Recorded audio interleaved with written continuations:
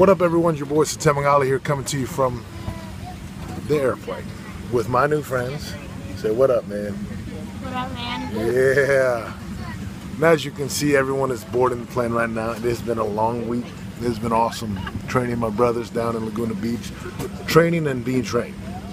So here's my message that I wanted to share with you as the midnight sermon before we take off and head back home to Utah. There's a phrase that says, iron sharpens iron. And if I can break this down, the simplest way of saying this is who you spend your time with, and who you associate with, and who you speak with, and who you dance with and do business with and pray with is who you're going to become. Jim Rohn said it this way: the 5 people you spend most of your time with is who you're going to become. So I'd have you consider this really simple message. Who are you spending your time with? Are they empowering you, making you stronger, helping you spiritually? Or are they just helping you to stay where you're at?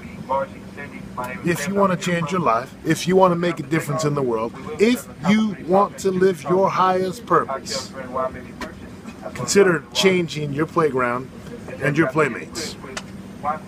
It's been an incredible week with my warrior brothers down in Laguna Beach, being around men who are driven, who are committed, who know what their purpose and path is on this earth. I love you.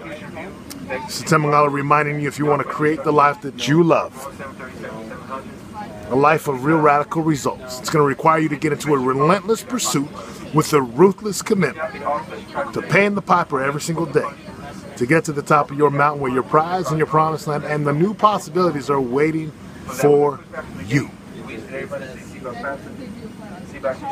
I love you. I'm out.